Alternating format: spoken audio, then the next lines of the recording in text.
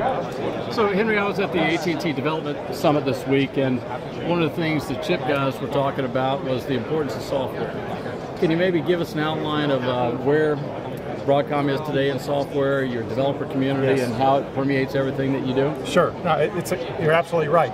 The chip by itself has no value. You have to have the software platform that runs on it, the SDK, so the software development kit. This is an example of some of the products that might have some of our silicon in it, smoke detectors and thermostats and toys and all sorts of interesting platforms. But it's the software that runs on top of that interfaces to the end application. It's kind of the middleware, what we call it, that interfaces between the chip at the low level and the application at the high level.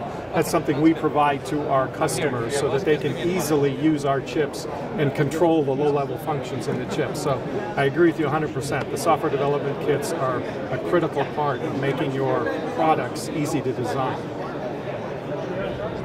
Perfect.